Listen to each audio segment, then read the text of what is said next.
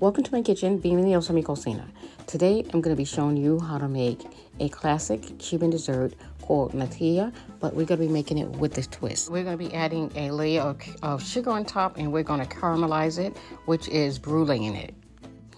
So before we get started, if you want to see more Cuban recipes, hit the subscribe button and don't forget to hit the notification bell so you won't miss out on any of my recipes. So let's get started. This dessert is a Cuban dessert that originated in Spain. For the ingredients, I'm using 3 egg yolks. I'm using 2 cups of milk, 1 tablespoon of cornstarch, some lemon peel. I'm using 1 teaspoon of vanilla and a 1/4 cup of sugar. I'm also going to be using a vanilla bean and the vanilla bean seeds.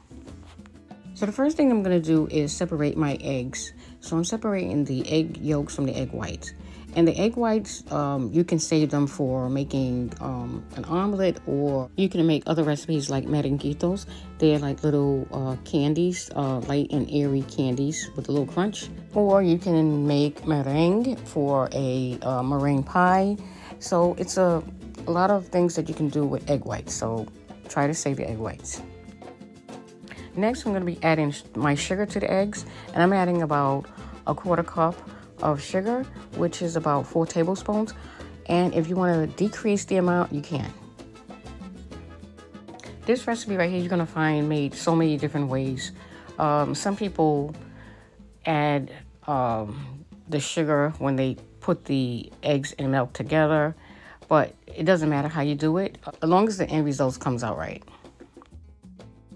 Now we're going to mix the sugar with the eggs, and we're going to mix this really well so that the sugar can dissolve completely.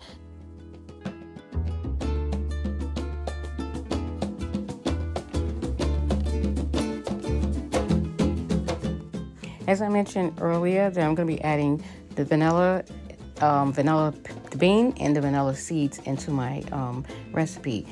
This is homemade vanilla, and for those of you that follow me know that I have a video on how to make vanilla extract. So if you want to see how to do it, I'll leave a link in the description and in the comments below. So now we're going to head over to the stove.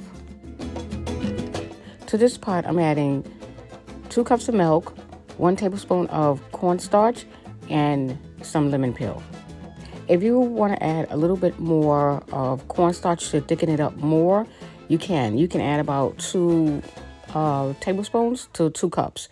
So the more milk you add, the more cornstarch you're going to need. And I'm adding lemon peel. You can add lime peel also if you have, or orange peels.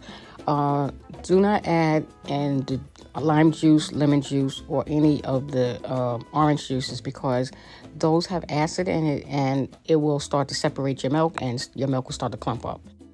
Okay, so I just added in a teaspoon of cinnamon powder, but preferably you want to use a cinnamon stick because cinnamon powder can change the color of your milk. After I finish mixing the cinnamon powder with the milk, I'm going to remove about a 1/4 cup of milk, and I'm going to pour the milk into the eggs so that I can start tempering the eggs. Now, the reason why I'm doing this is because if I did the reverse and poured the eggs into the milk, the eggs would start to scramble and cook, and we don't want to do that. And now I can safely add the eggs into the milk without them cooking. Next, I would advise you to pour your milk mixture through a strainer so that you can remove any residual from the eggs or any lumps from the cornstarch that you may have gotten when you were cooking it. So it will also make your natilla nice and smooth. Now you're going to pour the milk mixture back into the same pot, and we're going to put it on the stove to cook a little bit more. So this next step is really important. You have to stay at the stove and stir this constantly so that the eggs and the cornstarch mixture and the sugar doesn't begin to stick at the bottom of the pot and burn. Because if it does, then you're going to have a ruined natilla. As you continually stir this, you're going to notice a change in the texture of the milk. It's going to go from a thin liquid to a thicker cream. Next, I'm going to add some more flavor to our natilla, and I'm going to add a vanilla bean to the natilla. I'm using a Madagascar vanilla bean, and I'm going to scrape out the seeds and just add that directly into the natilla, along with the vanilla bean itself and a teaspoon of homemade vanilla extract. If you don't have any vanilla beans, then you can just add 1 teaspoon of pure vanilla extract or vanilla bean paste. And I started making my own vanilla because pure vanilla is so expensive. Sometimes the bottle can go anywhere from $30 up to $60. And I've seen some crazy prices. So to me, it makes more sense to make my own vanilla because it's less expensive. The process of making vanilla extract takes a while to make, but it's so worth it at the end because you save yourself some money. Like 1 ounce of vanilla beans were like $10. And if you think about buying pure vanilla extract, it's so pricey. But all you need is a few things to make it, and you have your own vanilla extract in a few months. And you can also gift them to people at the end of the year. Okay, so now my natilla is ready, and I'm going to pour it into my bowls.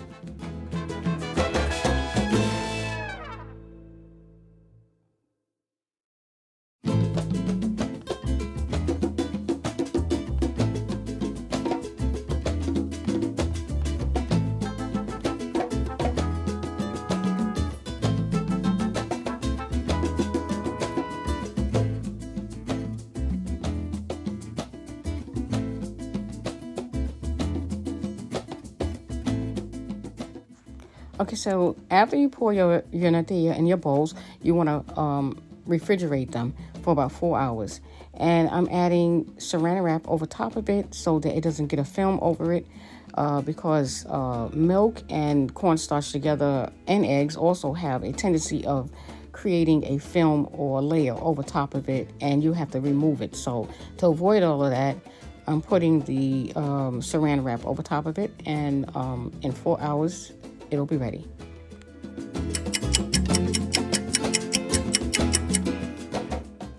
So this is a butane cooking torch, and this is what we're going to use to brulee our natilla and basically caramelize the sugar on top. You can find cooking torches in some stores that sell cooking supplies. They're not going to sell them in all stores because the stores that I've gone to, they didn't have them, like Walmart, Target, Home Depot, and Lowe's. Those 4 stores didn't have them, so eventually I had to go online and order it. And if you're interested in purchasing this one or something similar, I'll leave a link below so you can purchase it. So right now what I'm doing is removing the saran wrap from the natilla, and I'm going to sprinkle a thin layer of sugar over top of both bowls. When you add your sugar, you want to add it evenly over top of the natilla, and if you can spread it with the spoon, spread it to make it even, or move it around, and like I'm doing. But you don't want to have the sugar in a pile. You want to have it spread evenly so that when you get ready to use the torch to burn it, that it won't start melting and releasing a liquid. You want it to just melt evenly and sort of beat up on top. When you're burning the sugar, you want to move your torch in a circular motion. Try not to stay in one area too long because then it will burn in that area. And also, as you're burning the sugar and you remove the torch, it will continue to burn. So you want to make sure not to hold the torch over the sugar too long in one area. So once you finish bruleeing your sugar, you want to let it sit for about at least 5 to 6 minutes so that it can cool off, because if you eat it too soon, you'll burn your tongue. And this is really easy to make, again, like I said before. And I'm going to let this cool off, and then I'm going to get ready to enjoy this delicious natilla.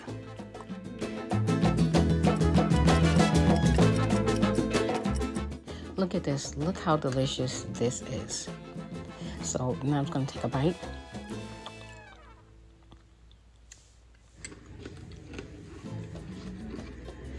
It's very crunchy, and this dessert was everything that I thought it was going to be. You can taste the hint of lemon. You can taste all of the vanilla and the vanilla beans throughout the dessert. And the caramel candy coating on top is the best part of the dessert. Well, my friends, it's time for me to go and enjoy this delicious dessert.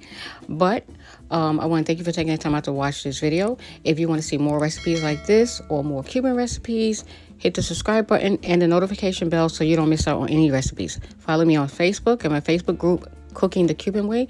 Also, you can find me on Instagram and TikTok. Until next time, thanks for watching. Bye-bye.